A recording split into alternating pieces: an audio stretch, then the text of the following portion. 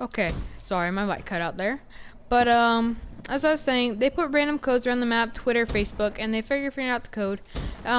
They said in the text, it actually said at 1600 hours GMT, I believe. I'm not 100% sure that they would release something. Now, this could be the final trailer for Call of Duty Infinite Warfare. We don't know yet.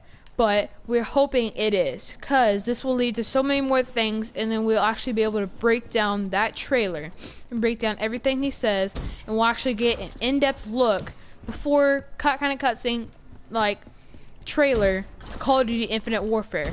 Now, but this then again says something really bold about Treyarch. Treyarch, they have already, before they're even third and fourth DLC, they have let another gaming corporation, Infinity Ward, put their stuff into their game. Wow. How bold does that make them, see? How bold is that? That's just pretty amazing to me. I mean, why? I mean, do you really think that you're not desperate? You think that this game's always going to be supreme? It's not. The new Call of Duty, the newest Call of Duty will always be supreme. I can tell you guys that now. I don't know if it'll be like, I don't know, it'd be any person who makes it.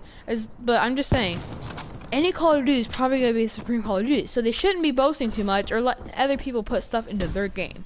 I'm just saying. But then again, we are happy that they did this. So I hope y'all did enjoy this video. Like, comment, subscribe. And if they actually do release an Easter egg, or but a trailer, I will try to post it, break it down for y'all, and do as much as I can. But this is me, Jetty T, and I'm signing off. Peace out, guys.